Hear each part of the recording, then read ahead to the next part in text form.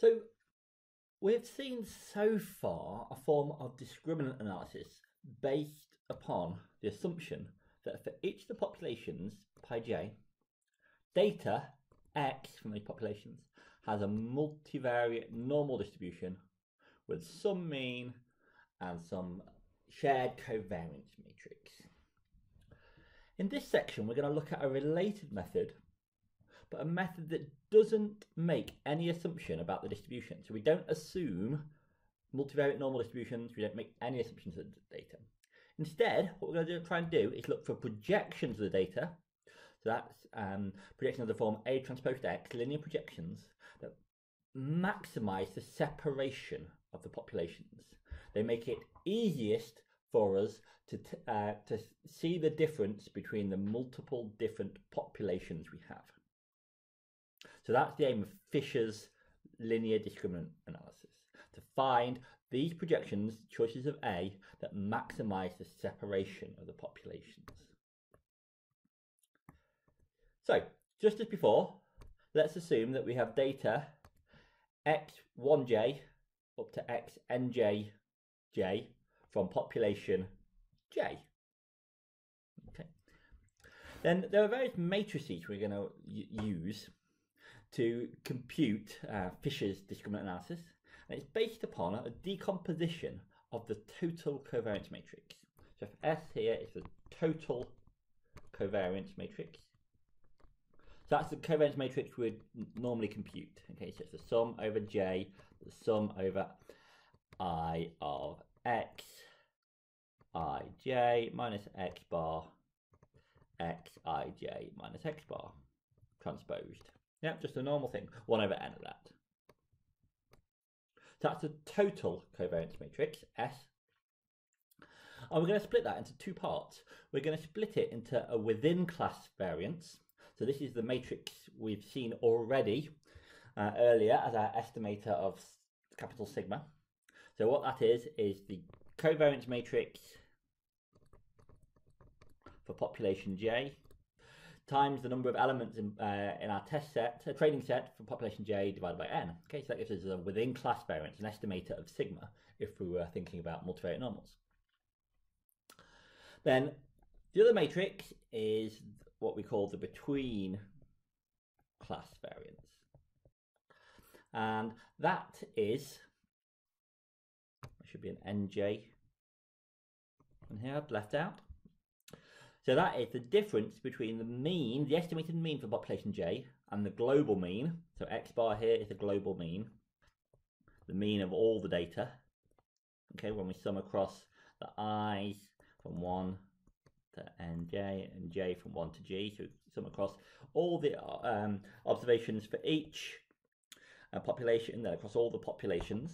So that's the global mean. And so the between class variance matrix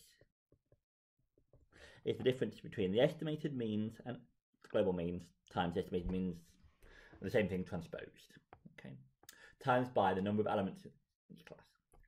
And what I show in the notes and what Fisher showed is that we can decompose the variance, the total covariance, into a within class variance and a between class variance. So you've seen the same kind of thing before in univariate statistics when you did analysis of variance. Now you've seen the same kind of calculations before. So Fisher's approach is to try and find a projection of the data, so to take each data point, let's call them xi, and project them onto some vector a. Okay, or in vector form, if I want to write all the z's in one go, I could do this as x transposed A, okay, where X is our normal data matrix. Now if we think about the variance of the zi's, this is going to be the variance of A transposed xi, which is going to be A transposed the variance of xi times A, which is A transposed SA, which is A transposed WA plus A transposed BA. So again, we split the variance of Z up into a within class variance and a between class variance. So Fisher, his approach was to say we should choose A to maximize the ratio of the between class variance to the within class variance. Or mathematically, what we want to do is we maximize with respect to our choice A of A transposed BA divided by A transposed WA. And if we think about that, why would we want to do that? Well, we want to choose A to separate these classes or populations. So if we maximise the between class variance, that pushes things apart. But we also want the populations to be close together, so we want to minimise the within class variance. So this is a way of doing both at the same time. We want to make the between class variance big, the within class variance small. And this criteria will do that.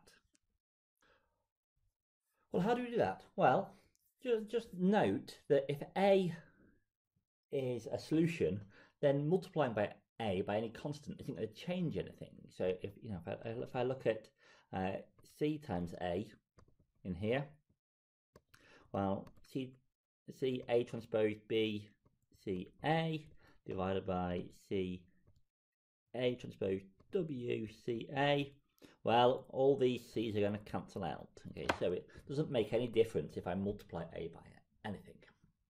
So the equivalent problem is we can maximize A transpose BA subject to A transpose WA equal 1. So that's just a scaling on A. And we've seen this kind of trick before in the earlier chapters, particularly the PCA chapter. We've seen objectives like this before as well. So the way we're going to solve this is much like we solved the optimization problem in CCA. So if we write that B is, let's have it as the matrix square root of A, then the optimization problem becomes maximize. Well, if we write A as W to the minus a half of B, so the matrix inverse square root, and substitute that into here, we're going to get maximize B transpose W inverse square root B W inverse square root B subject to, well, if we substitute A, the W is going to cancel, so we just get B transpose B equals 1. We've seen this before. This is a proposition when we looked at the singular value decomposition. And we know that the solution to this, say B equal to V1, which is the eigenvector of W to the minus half, B, W to the minus half, corresponding to the largest eigenvalue. So that's going to make A equal to, well, if we substitute in here, okay, so A is going to be W to the minus a half V1. Okay, so that solved our problem. Now we can solve it more easily by noting that A is an eigenvector of W inverse B. So let's check that. So if I do W inverse B of A, well, that is W, and then I will split W inverse into the square, the inverse square root times the inverse square root. Yep, so that's W inverse. Then I've got B, substitute in my expression for A, I get W inverse V1. Now V1 is an eigenvector of this, So I get this being w to the minus a half of lambda v1. So I get lambda a back again. Okay, so what we've done here, we've said that to solve this optimization problem, what we have to do is find the eigenvalues of W inverse B. Yeah, we wrote down the optimization problem, we solved it to say that, well, it's the eigenvector of this, but what we've noted is that the solution is also an eigenvector of W inverse B, and that's going to be easier to work with. That's what we're going to do in practice. We're going to form this matrix, W inverse B, and we're going to find its eigenvectors. So Fisher's discriminant rule uses the function L of x, which is A transposed x. And we assign x to population j according to how far L of x is from each of the projections of the population means. Okay. So we compute L of mu1 hat up to L of mu g hat. Okay. And we assign x to population j if the distance between L of x and L mu j hat is less than all the other distances. Okay, for I not equal to j. So in other words, we write that the Fisher's discriminant rule can be written as the value, the argument that minimizes respect to k, Lx minus L mu j hat. In the case there's only two populations, if g equals to 2 here, then this is equivalent to saying we classify to population 1 if L of x is bigger than some threshold, and population 2 otherwise, where the threshold is just the midpoint between the projection of the population mean for population 1 and the population mean for population 2. Okay, so let's look at some pictures of this. So back to our iris example, and again I've just got the situation where I've just got two species of flower, Setosa and Virginica, as before, and I'm just looking at two of the variables, sepal length and sepal width. The black points here are the Setosa data and the green are the Virginica data. So what we're trying to do is find a vector A on which to project these points. So what I plotted here is the first eigenvector found when we do Fisher's linear discriminant analysis. Now I've shifted it so it doesn't go through the origin, just for ease of making the plot a bit nicer. Okay, but it's a vector in this direction, and each of these points is orthogonally projected on to this line. So this point here goes to this point here. This green one goes there, okay? And so on. This green point, most extreme, goes down here. So it's a projection of these points onto here. Now, what Fisher's discriminant analysis does is find the angle of this line that maximizes the between group variance divided by the within group variance. Okay, so it finds the optimal direction of the line, and that's this line in this case. So the plus here is the population mean in each case, and this is the average of the two population means, so the global mean. And I've also projected those points down. So the way Fisher's discriminant analysis works is just to classify each point according to which projected mean it is closest to. So these values on here are my L of x's. This is my L mu1. This is my L mu2. And so I've projected the points on here The midpoint between them is the red diamond here. And so essentially our classification rule says if you lie this side, classify to Setosa. If you lie this side, classify to Virginia. And just by way of comparison, let's think about a different angle line here. So I've picked the line found by principal component analysis. Yeah. So this is the line that maximizes the variance in the projections. Yeah, so the total variance. So this is my principal component analysis. And these are my projections of the first PC scores of the values along this line. And you can see that we haven't separated the classes so nicely. There's much more overlap here between the black and green points. As you'd expect, PCA isn't designed to separate these classes. PCA is designed to maximize variance. And so that's what we've done here.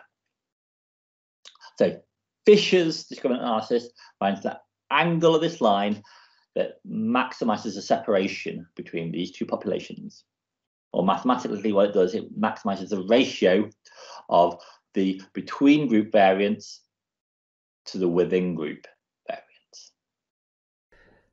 So what we've done so far is to solve the optimization problem where we maximize the ratio A transpose BA over A transpose WA.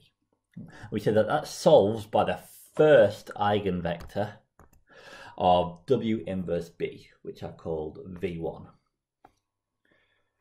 Now, just like we did in PCA and CCA, we don't have to just take a single projection. We can think about taking multiple different projections of the data.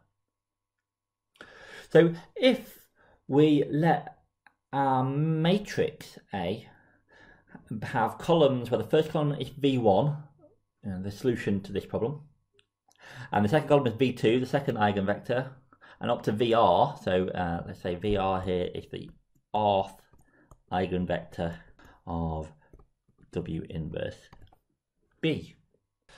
Then if we think about the projection of X onto this, so A transpose X, so this is a vector in RR, and it's a projection of X, which was started off in RP, remember, into RR, which maximizes separability of the populations.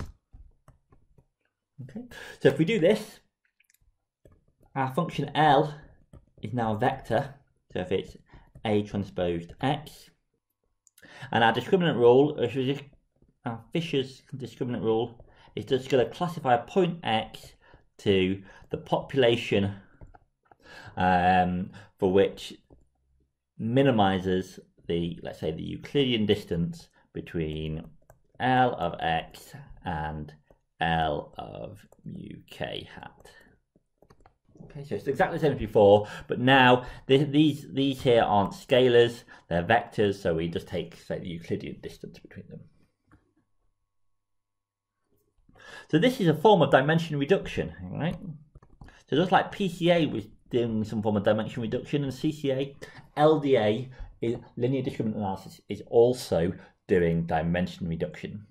But the aim of dimension reduction is not to maximize variance like it was in PCA, or to maximize correlation like it was in CCA. It's instead to maximize the separability of these populations.